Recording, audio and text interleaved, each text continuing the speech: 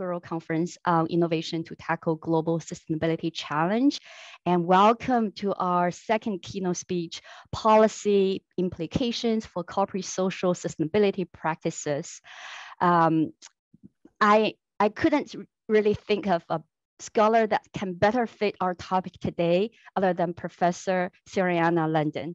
So it's my great honor to introduce her. She's such a wonderful scholar and role model to me as well.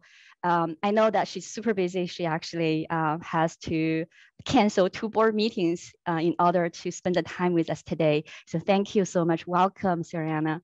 I'm sure there's no introduction needed for Sarianna. I'm just going to highlight a few achievements of her, and there are so many to mention. We all know that Sarianna has a co-author book, A Multinational Enterprise and the Global Economy, a seminal book in the field of IB, right? I think everybody read the book. And Sarianna is the inaugural editor-in-chief of the Journal of International Business Policy, JIP, a top IB journal focusing on theoretical and empirical research in all areas of policy. And in addition to her academic appointment, Professor Lundan has also served as a senior economic affairs officer and a scholar in residence at the Division on Investment and Enterprise of the UN Conference on Trade and Development. And she was also an associate research fellow of the Research Institute of the Finnish Economy, right? And of course, she's an AIB fellow. In fact, she is a lifetime fellow of European Academy of International Business, EBA. She's a board member of many journals, the top journals, you can name it, in international business. I just want to thank you, Professor Lundan, for joining us and share her thoughts on policy implications for corporate social sustainability practices. So the floor is yours, Sarianna. Thank you very much, Stephanie. Very kind introductory words. So I will begin right away by sharing my screen. I will aim to be sort of done in 40 minutes, and then we can discuss some of these issues. So let me just click for a second. And now, hopefully, if I get a thumbs up that you are looking at a presentation screen, excellent. So I'm very happy to be here. Thank you for the invitation, Stephanie. I'm happy particularly to be here because I've seen that many of my colleagues that I've known for years and who know a lot about sustainability have already been speaking, but there's one topic, namely that connected to policy, that I think I can add a contribution in this context. Now, I give you a little bit of background on how I've come to be sort of connected to sustainability issues, because this actually goes back to the early 90s. That's when I was working on my own dissertation, and that dealt with environmental issues in the pulp and paper industry. And this was already then not purely from a company point of view, because I was really interested in the relationship between public and private regulation. So by private regulation, I mean any kind of standard setting by firms where they try to forestall regulation, or where they try to shape regulation, where the companies are suggesting alternatives for public regulation. In the paper industry, this was, for instance, about the use of recycled material instead of virgin pulp, and some companies argued for, some companies argued against. And then there was the whole issue about chlorine in the paper making process, which was very much driven by a totally different dynamic, which was the direct influence of NGOs, and through NGOs, particularly Greenpeace, the role of consumers. So what that taught me was that there are these interesting relationships between government regulation, between firms' own initiatives, and what the market is demanding. In the case of the paper industry, and I think this is true in many other cases, the most blunt of these instruments is the link between the consumer and the firm. In terms of what is shaping investment behavior, certainly in an industry like pulp and paper, very investment intensive, It is not consumer action per se, but it is organized consumer action, which is normally the voice of some kind of NGO. That is influential.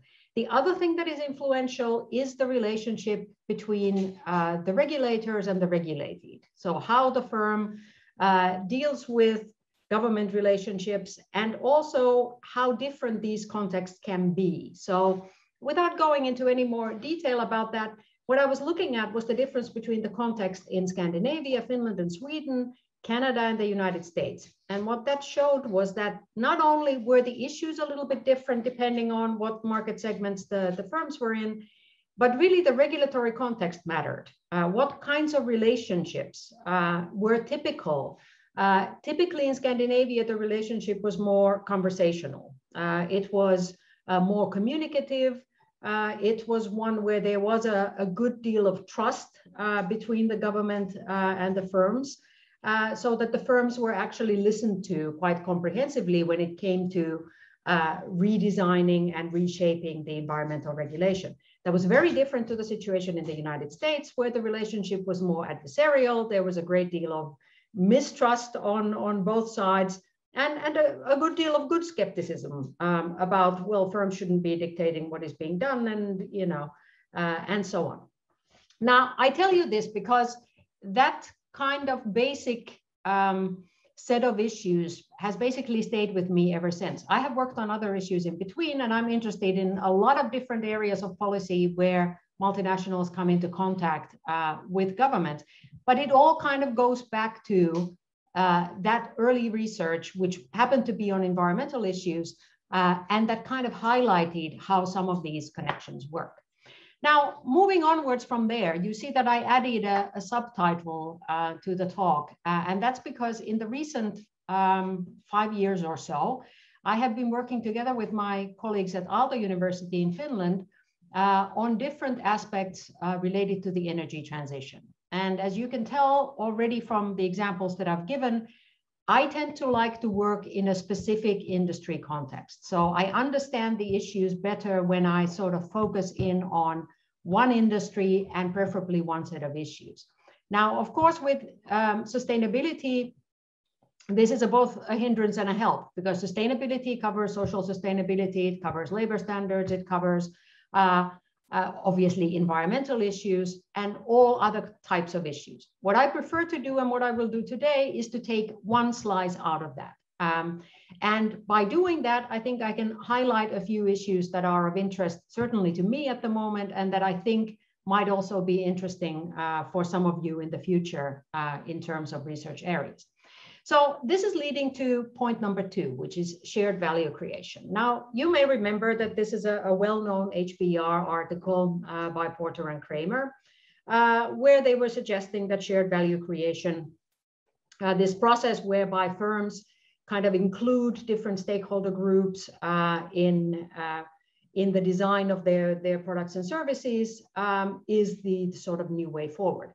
It's a nice piece. Of course, it has been criticized later on because you could say it wasn't really saying anything new. These things had already been articulated by scholars in the sustainability area, but it managed to create quite a bit of discussion. Now, for various reasons, I came to look at that paper recently, and I realized that actually what I think is wrong with it, and what I'm starting to learn in my study on the energy transition, it's that the shared value creation paper still implicitly assumes that the value is created by firms. It is then shared, although this is not exactly how it's described in the paper, but it's then shared with the other participants who are part of this co-creation process. But it starts with the private firm.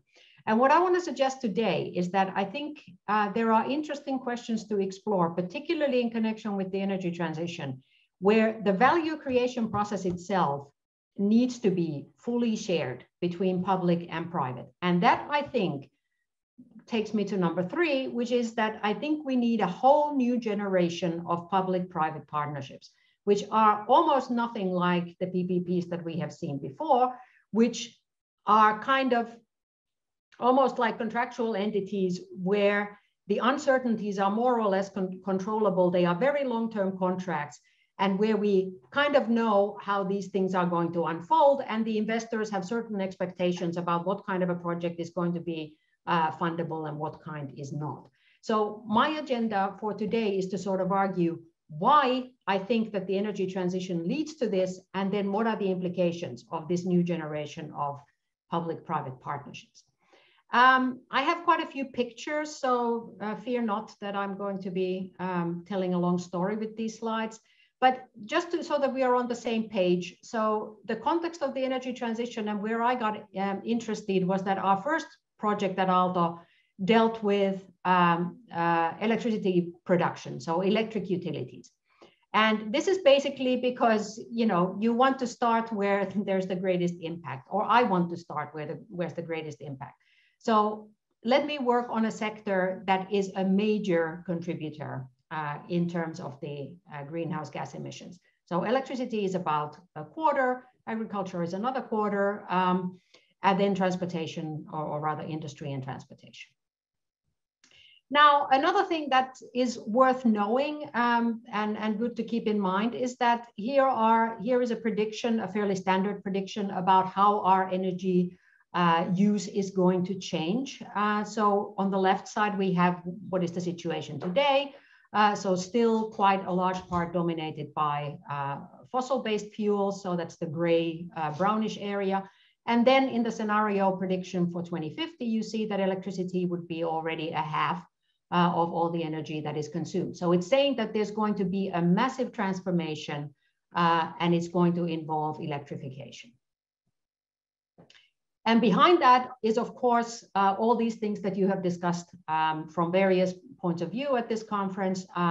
There's the Paris Climate Agreement, specifically concerning climate change. There is the European Union Green Deal that is of great interest to us because I'm doing this work in Finland and Germany. So we are affected by the European Union Green Deal. And then, of course, there are the SDGs. Now, the European Green Deal specifically predates the pandemic, but as you know, that the post-pandemic sort of recovery financing contains a large amount of money, quite a big chunk of which has been allocated towards the European Green Deal. I believe the share is something like 37%, but it sounds very precise. I'm fairly sure that's correct, but it's something in that order. So a big part, this was pre-existing, existed before the pandemic, but now post-pandemic, it's getting even more of a push. So the European Union is pushing on all different fronts, including on the side of green financing and the so-called taxonomy, which is a system of saying which activities really are green or not, all with an eye towards how do we spend a large amount of public money so that we encourage a large amount of private investment in this area. So this is the context in which we are doing our work. The first project that I was involved with, the paper is actually out. It came out recently in JIBS. It's still online, so it hasn't been put into an issue yet. It's part of a special issue on the energy transition, but you can find it online.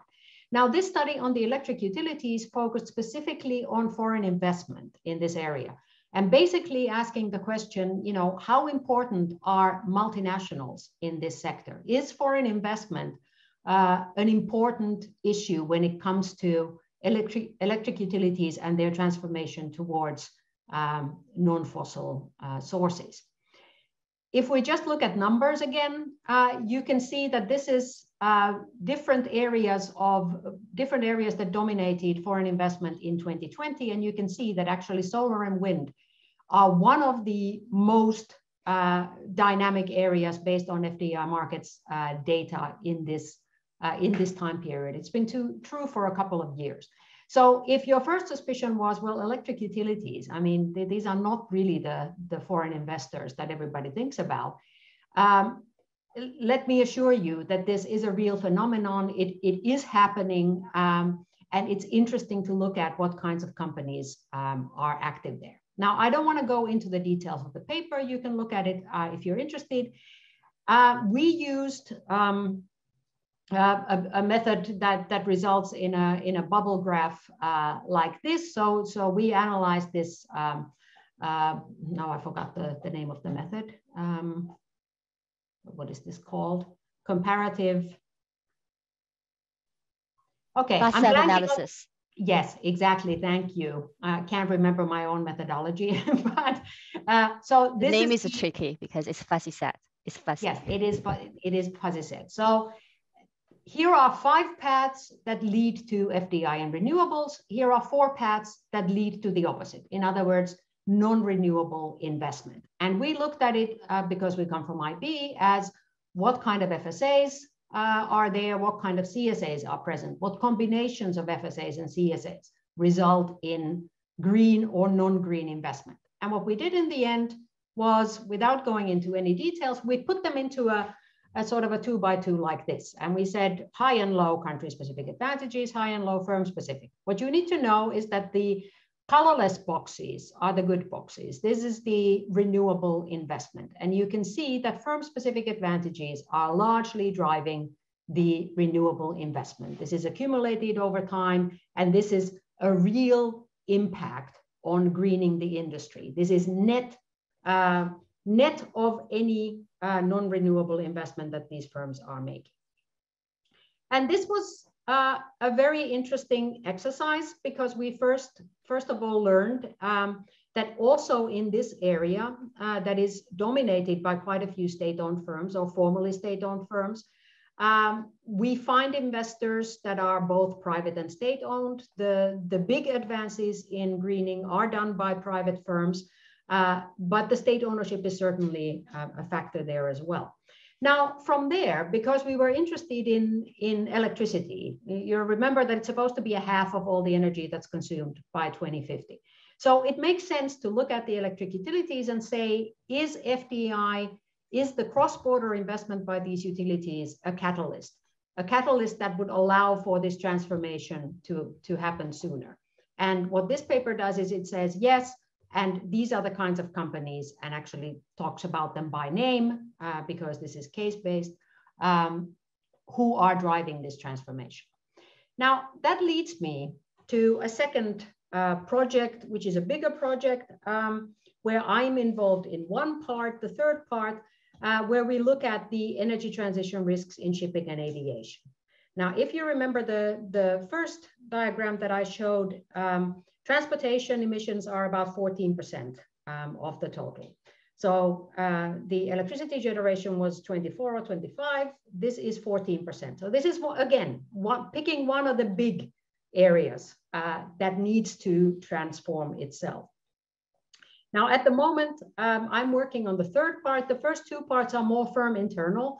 So they talk about how firms communicate about these energy transitions, how they deal with them internally within the organization. And then my part, which is looking at the co-innovation processes, not only with industry participants, but together with the public sector. And that's where I come in. And we are looking at mainly at airlines, but also a little bit at shipping. Now, that 14% of the total pie is then divided in the following way. The big blue area is road transport, but that's fairly easy in that we think electric cars are going to be a big part of this equation. Rail is quite small. Then you see international aviation is this orange slice, domestic aviation is the dark green, and international and coastal shipping is the lighter green. So these are non-negligible areas.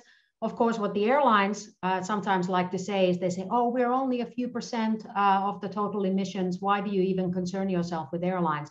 But that's, of course, a little bit of a fallacy because the emissions from airlines, if we don't do anything about them, then this will has to remain basically an elite activity where a small number of travelers is responsible for a great amount of those emissions, and then everyone else basically needs to be told that for the sake of the planet, you mustn't travel. So that doesn't seem to be a working future, and therefore, of course, companies also in this industry, different orientations, are thinking about how to come up with different ways of basically fueling transport so that it's sustainable. That then leads to another area which is beginning to be very interesting, which is that, well, if it's not electricity, which we think mostly in aviation it's not going to be, it's not like road transport, then it leads to these so-called difficult to electrify areas. These are all industries that are responsible for quite a bit of the emissions. Iron and steel, for example, aviation, shipping, heavy road transport. And the one common denominator here is that one solution that might be at least a partial solution for all of them is the use of hydrogen. The use of hydrogen, which through electrolysis can be created by use of renewable energy. The process exists already. It's just that it's mostly not done with renewable energy, but it is possible to do it with renewable energy. Once you have the hydrogen, you can then combine it. You can combine it to produce green ammonia. You can combine it to produce synthetic fuels, or you can use the hydrogen on its own, but then it needs to be compressed as gas or as liquid, and then you can use it directly for fuel or indirectly as shown here. Now, why am I telling you this? I'm telling you this because in the course of this project, I've come across a couple of discoveries that have made me really sort of rethink the relationship between firms and governments in this particular segment. The first one is an energy island. The energy island will be reality. So this is a project that the Danish government has committed itself to. It will be the first of its kind, and it will be a public-private partnership. So the ownership will be, if I remember correctly, 51% with the Danish state, and other private companies can take part. Not only that, but it will be providing electricity to a number of different countries, to the Netherlands, to Denmark, to Germany, may have been one more in there. So multiple countries will get electricity from here. And as you can see, it's not a real picture, it's obviously a computer picture. But you can see that there's a huge sea of wind turbines in the sea, which will create the green electricity. And then here, synthetic fuels can be produced, or the electricity can be transmitted directly. In other words, it can be stored, often using some sort of a hydrogen form, or it can be transmitted directly. And then I discovered this. I discovered something else. So this thing looks like it's something from Star Wars. But again, this is an energy distribution concept, which is made mostly privately by a bunch of Norwegian and Finnish firms whose idea is to create these energy islands for the refueling of ocean-going ships. And the idea would be to sort of replicate this model, again, using green hydrogen as the basic source of fuel, and then distributing the energy in that way. Now, I show you these examples to say, this is very different from the discussion that I witnessed, in the early 1990s. In the early 1990s, the solutions to the environmental problems were known to the firms. It was not this kind of a massive shift where you reimagine completely how the industry is working. It was rather, well, we could do this, we could do A, or we could do B. Which one would be better for us? Which one can we sell to the regulators? And then we negotiate about it, which one would be a reasonable option. This is a totally different process. And because of that, I think the energy transition poses risks that are sort of qualitatively different from the risks that we're used to talking about when it comes to these sustainability activities. First of all, they are systemic. They are systemic, involving not only partners in the value chain, but involving national governments, supranational entities like the European Union. So for instance, the European Union is now seriously considering some kind of border adjustment taxes in order to protect companies that are investing in green production methodologies. This was something that, as I was writing my dissertation, I came across. The idea existed in the early 90s. No one in the world took it seriously. This was thought to be you cannot do that. This is just provoking a trade war, basically. These are tools that no one can use and no one should touch. And now we live in different times, and this is all on the table. The other thing is that there are multiple systems that might run in parallel, because it's not at all clear. So I've given you these kind of hydrogen-driven examples, but it's not at all clear whether that will always be the dominant solution. However, once a public entity like a government makes a decision to be a co-partner in one of these technologies, it's not as if you can run very many multiple trials with these technologies. It's not a real options approach in that sense, because you are committed then to an infrastructure, and although the parallel technologies exist, you can't easily run them at the same time. So this existence of multiple systems, I think, makes this, again, a more complex situation than we have had before. Then we add to it the temporal dimension. So in the 1990s, when we were talking about chlorine and we were talking about recycled fibers, there was no temporal dimension. It was leading firms were the ones who were the first ones taking the steps. If you were not a leader, you were a laggard, you could just lag, quite comfortably for a while. That's not the case now, because the European Union is committed to its 2050 goals. Finland has actually declared a very ambitious goal of carbon neutrality by 2035. So if that were to be met, this really means investments that are starting to roll in the next 5 years or so. So we face an investment situation where you have this sort of externally imposed, basically somehow with all of our consent, but externally imposed timeline, within which you have to reach these investment decisions. And I think all of this boils down to a huge challenge, not only for the firms, not only for the M&Es, but for governments. It requires new capabilities, because this is not just about convincing the regulator that your chosen alternative A is better than B.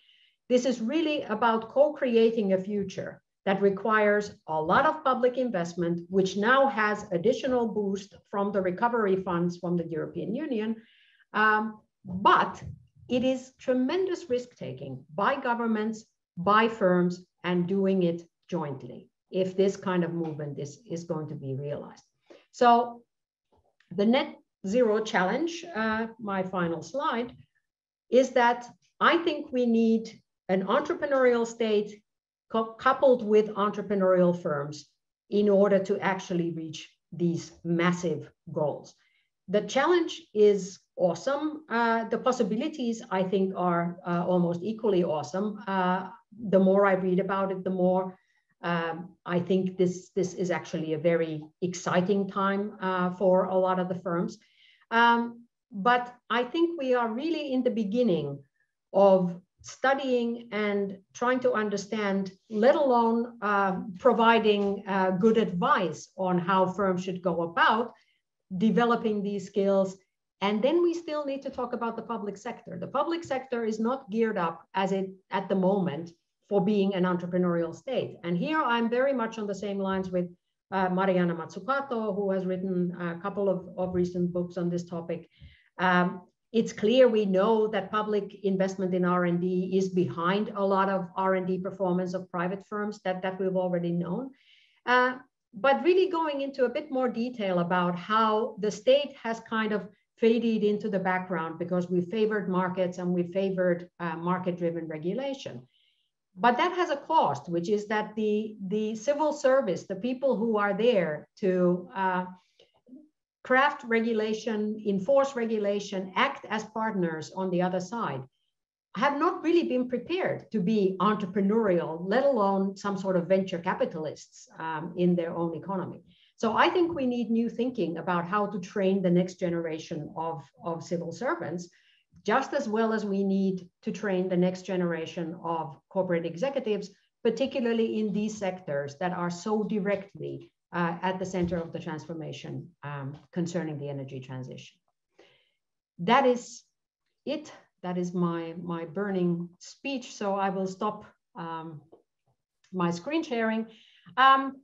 Stephanie asked me a couple of questions in the beginning, said, yeah, you don't have to do this, but so why is it important to study the policy connection? I hope that I have made the case here that I think it's vital, and that these are certainly areas of the economy where I think firms can't do it alone, but it requires more of governments as well.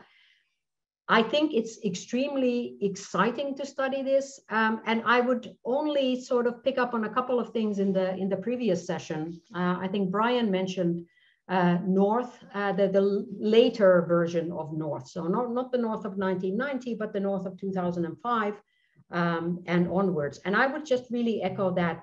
I'm also at the beginning of thinking, how do we really conceptualize this? How do we frame it appropriately? But I think the North's ideas about the sort of psychological basis of all change and institutional change, then sort of at the very aggregate level, I think those are ideas that could really well deserve to be looked at again, and not only the 1990 North.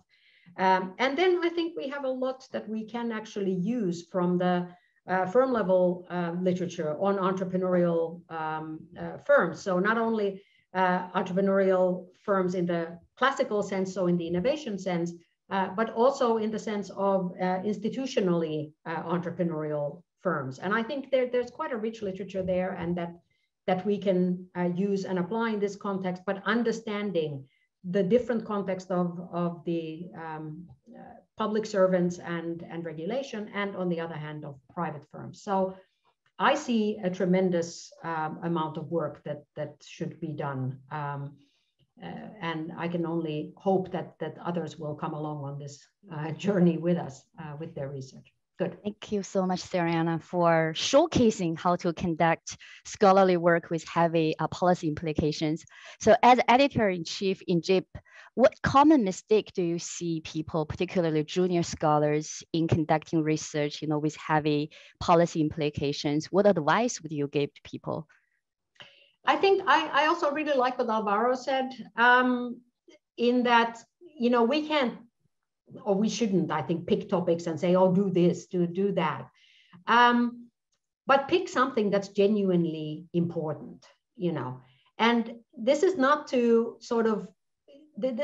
put down any particular line of research, but if you're interested at all in issues of public policy, then why not go big? Why not really look for the issues that have, in my own work, as I said, I kind of took a proxy and I said, let me work on those sectors where the impact is the largest. It also turns out that those are mostly capital heavy sectors where there's a limited number of firms. It makes life easier because you can get kind of a comprehensive overview of the industry with relatively few firms. That has a certain virtue to it. Now, that's not a universal solution. It obviously doesn't work for every question.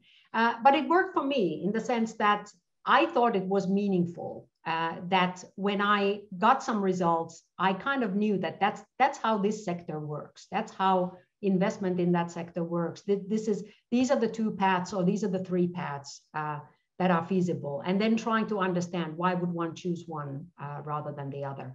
And then in the long run, what the consequences are. So I would echo them and say, pick something important and meaningful, and then you do have to sell it. You do have to convince people. It's easier today. I think you don't have really people anymore who would say, oh, this is, why are you doing? But I think there is a little bit of a danger, and I think it was maybe Alvaro who was alluding to it, which is that just because it's something to do with sustainability doesn't make it interesting. Or let's put it this way, it doesn't make it interesting for me. So I have followed the literature for quite a while now, but just because it's about sustainability, and just because, very rightly, and it's fantastic that people are getting interested, but of course there is a kind of a superficial layer to it, which is not enough. I mean, if you're considering that you're a young scholar and this will be not your life's work, you will do other things, but that this will shape your thinking conceivably for the years to come, then why would you sell yourself short and start with a question that maybe even you don't fully believe in or understand why that is important? I think I can't sell anything that I don't find important myself. So for me, that would be important, that I can convince myself that it's worth my while, and then I will try to sell that to others. Thank you. I really like how you talk about there's new public-private collaboration. So there's a lot of opportunities. It has evolved a lot in terms of content and the scale, the magnitude of the collaboration. So I wonder what's your view about across countries public-private collaboration? So some of the examples you touch upon already involves multiple countries in Europe, right? Yeah. So what about in a greater scale of cross-country collaboration among the globe? What are your thoughts? I think that's a great question. That's a great question.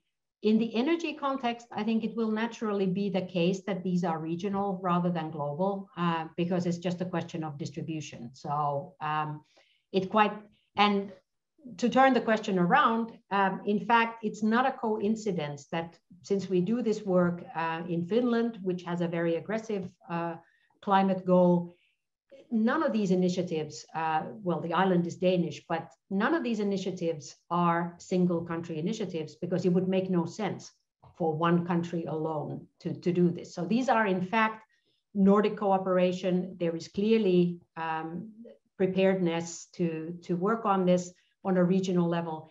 In energy, this makes every bit of sense, because you do have to create a bigger energy market for various reasons.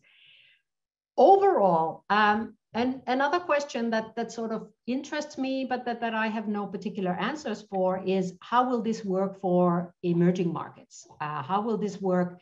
So they face an interesting situation, because of course in the developed world, we are at the point where we are starting to decouple growth from emissions. In other words, we're not growing very much, but we are also managing to, pull down our emissions, hopefully, mostly. In emerging markets, it's a different situation. So what that means for energy companies is that this is not a big growth market. Yes, the industry will change and the basis of the energy will change, but this is not a growth market. When you look at where people will need more energy, that's obviously in the emerging markets. That's where the demand is going to be. So if I think in the context of the FDI and renewables, these are interesting markets. They are not markets that have necessarily managed to decouple yet. And China is an interesting single case, which I've only followed from aside. So we had no data on Chinese firms, because it's huge investment in renewables and huge investment in coal. So you have both going on at the same time to meet the energy demand.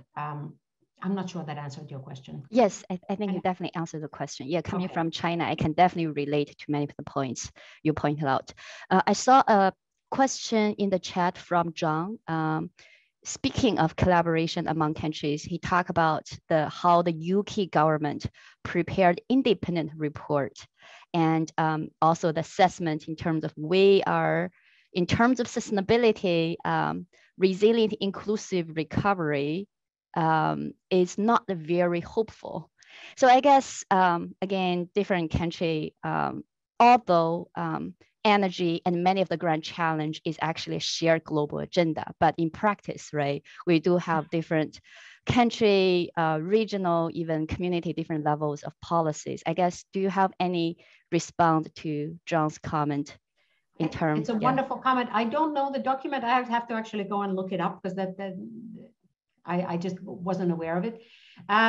So the G7 obviously is not the most, it's not the best forum for, sort of earth-moving action. So things tend to be sort of sorted out well in advance, and then you have a bland communique.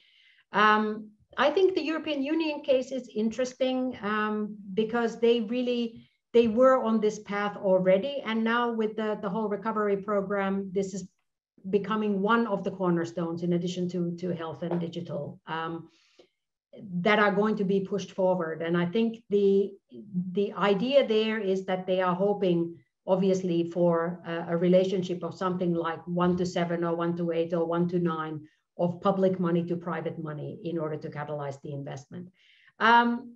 I am still hopeful because I kind of believe in the power of demonstration. So that's why I'm interested in these Nordic projects. Because on one level, you know, I come from Finland, and so I have a lot of sympathy for these little Nordic countries. But on one level, you think, well, whatever happens there, who cares? They are so small and, you know, teeny tiny. I think the demonstration effect can be quite substantial if we can get these projects off the ground and working. And then there comes the second point, which is that in the FDI project on the utilities, what was the case was that the companies that had the previous experience of accumulating experience of these types of investments were then over time becoming even more active as foreign investors. So I think this experience that is accumulated, and obviously some kind of trial and error as well, will allow for some degree of scalability in other parts of the world. So I am hopeful for that. I'm also hopeful for emerging markets in the sense that there is so much potential there that if we can undertake enough of these projects in the developed world so that the economics of it are kind of proven, then I don't see why this would not form attractive investment projects also in emerging markets, in a sense allowing them to bypass certain steps of the dirty energy production stages. But, you know, at the same time, I am aware of people who know much more about history than I do, who say all of these things can reverse. I think we are at a good point right now. There is a bit of a momentum, obviously, from the terrible pandemic, but the post-pandemic recovery, there is real money. So if we actually get these multipliers of private investment, this would make a difference, at least in this demonstration project sense. I am hopeful about that, but I am also aware that these are only human agreements, and this can reverse. We get some strange adverse event, and these things can change. Great. We have another question. Although it's about UK, the example is about UK, how UK government has decided to kind of like introduce state-owned models for the railway franchising, railway industry. So what is your opinion about the reform in the context of private-public relationship? I think not just UK, we see globally the emergence of new state capitalism. I think overall, that's exactly why we have this panel talking about the policy implications. So Sarianna, yeah, you said it, Stephanie, state capitalism, a new form of state capitalism. I think this is nothing short of a new form of capitalism. I think state capitalism maybe in some ears makes it sound a little bit scary. It is factually what it is. It is the re-entrance of the state into different parts of the economy. And I think there are lots of discussions to be had. So, you know, let's not, I mean, I'm not naive enough to believe that we can all of a sudden go to, oh, government knows how to do everything and let them just, you know, no, we don't have to go from one extreme to the other. We also need to build the capacity of the entrepreneurial state, which we have not really engaged in the last few years. So I would not be surprised if they were not fantastic coming off the gates in these sorts of projects. So I do see a greater involvement. I hope that we can, and this is really a very multi-level collaboration, discussions by academics in forums like this, what we do in our consultancy, what we do in other bits of work, to really talk about the interfaces, the human interfaces that connect firms and governments, that create enough trust so that long-term investment plans can be jointly agreed. I think trust must play an important role there.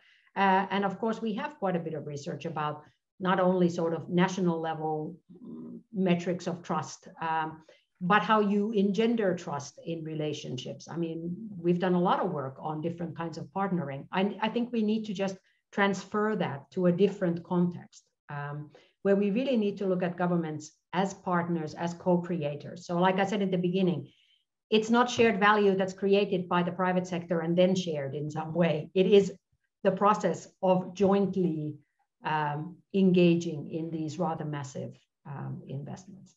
Great. Thank you. One final question. SDGs are hot, right? People have a lot of heated discussion in terms of SDGs. I also see many of your work mentioned about SDG as well. So, and particularly during pandemic, I think many people recognize the important role of international NGOs, transnational NGOs, right? So I guess what are your views in terms of suggestions for people who are interested in studying cross-sector collaborations with NGOs? What are the roles of transnational NGOs? And any thoughts, any suggestions along this line? Yeah, well, fantastically important. It's even, one of the modalities or whatever they call it. Partnering is one of the main mechanisms whereby the SDGs are going to be reached. So I think this is another case of, in your last session, you talked about the sort of skill set that is needed for these partnerships. Now, clearly some firms have already managed and they've built a skill set. I could imagine that there's a long tail of firms that haven't even tried and do not have the skill set to engage in these. I think that's very clear. I have a sort of a passing knowledge of some of the issues to do with human rights issues, and those are very typically, Brian talked about disadvantaged people and the non-elites, indigenous people and so on. I think those are classically the cases where no multinational would have sufficient information, understanding, where they really would need to rely on these partners. But that is interestingly, and I think we can learn a lot from that context as well.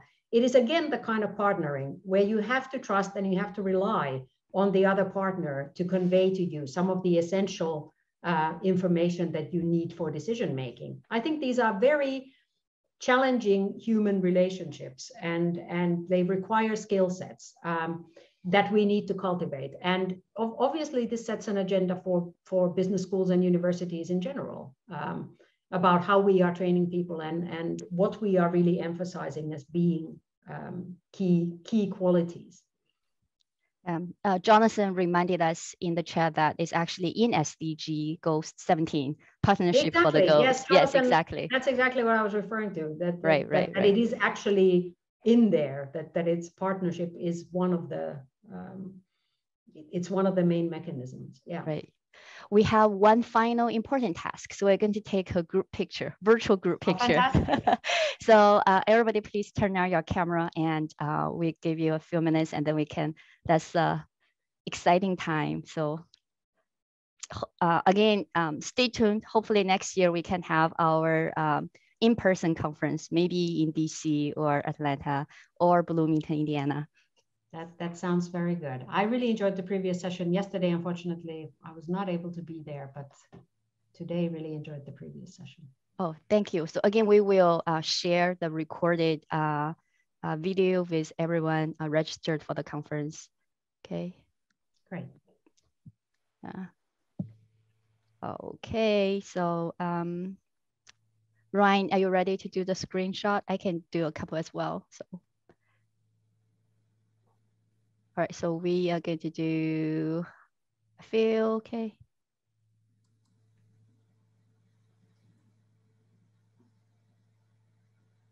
Okay, 1, 2, 3. Okay.